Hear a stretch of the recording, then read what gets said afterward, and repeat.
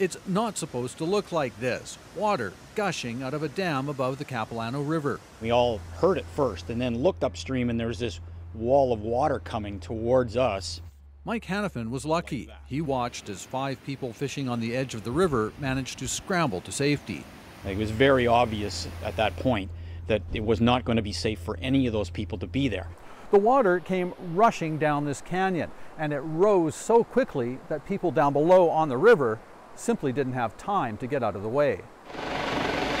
One body was recovered, and a search is underway for a possible second victim.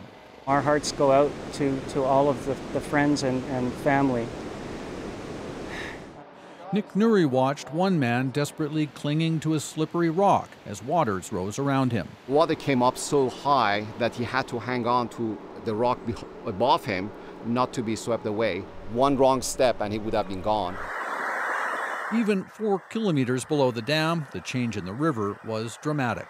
Metro Vancouver, which operates the facility, says a crew was doing maintenance work on the dam shortly before the incident. When a major failure like this occurs, it generally is a combination of both human error and system error or malfunction.